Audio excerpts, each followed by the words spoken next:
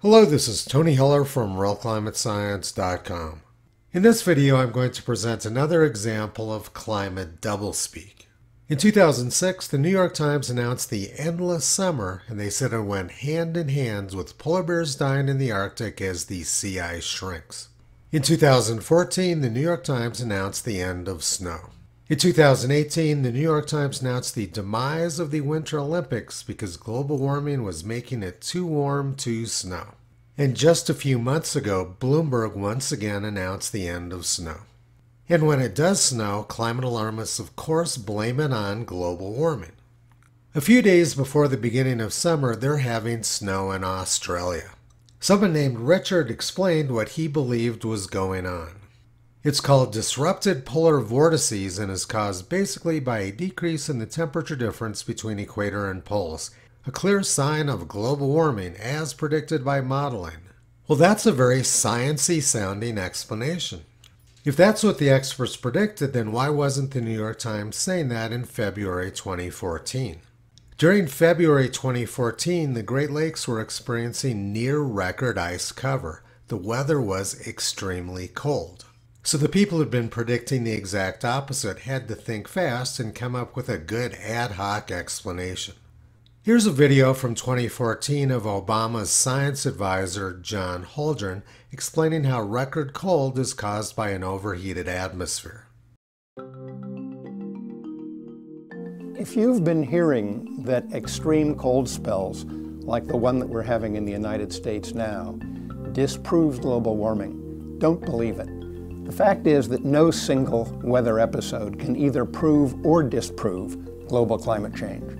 Climate is the pattern of weather that we observe geographically and over the seasons, and it's described in terms of averages, variations, and probabilities. But a growing body of evidence suggests that the kind of extreme cold being experienced by much of the United States as we speak is a pattern that we can expect to see with increasing frequency as global warming continues. And the reason is this. In the warming world that we're experiencing, the far north, the Arctic, is warming roughly twice as rapidly as the mid-latitudes, such as the United States. That means that the temperature difference between the Arctic and the mid-latitudes is shrinking. And that temperature difference is what drives what is called the circumpolar vortex, which is the great counterclockwise swirling mass of cold air that hovers over the Arctic. As the temperature difference between the Arctic and the mid-latitudes declines, the polar vortex weakens and it becomes wavier. The waviness means that there can be increased, larger excursions of cold air southward, that is into the mid-latitudes, and in the other phase of the wave, increased excursions of relatively warmer mid-latitude air into the far north.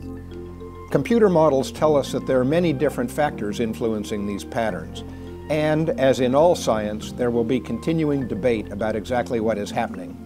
But I believe the odds are that we can expect, as a result of global warming, to see more of this pattern of extreme cold in the mid-latitudes and some extreme warm in the far north.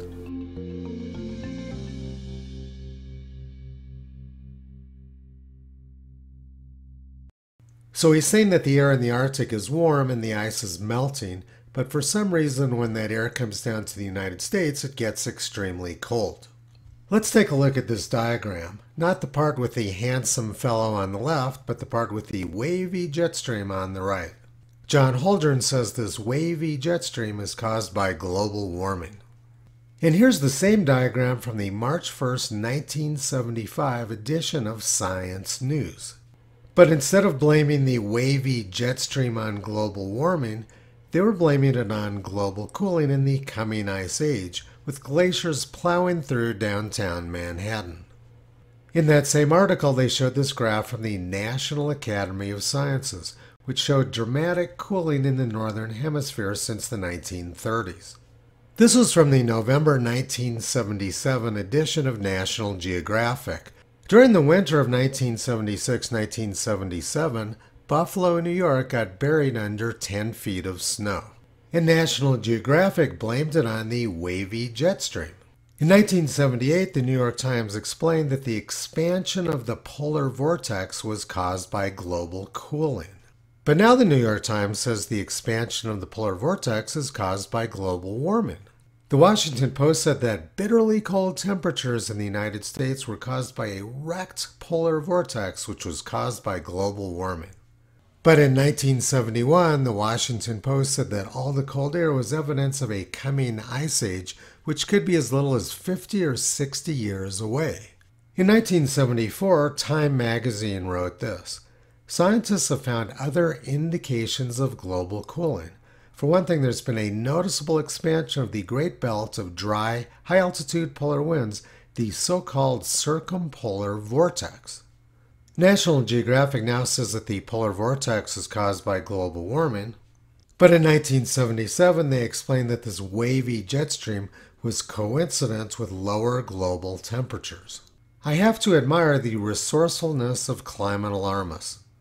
They're able to recycle their old global cooling diagrams and use them once again 40 years later to explain global warming. John Holdren has been playing the same game for a long time.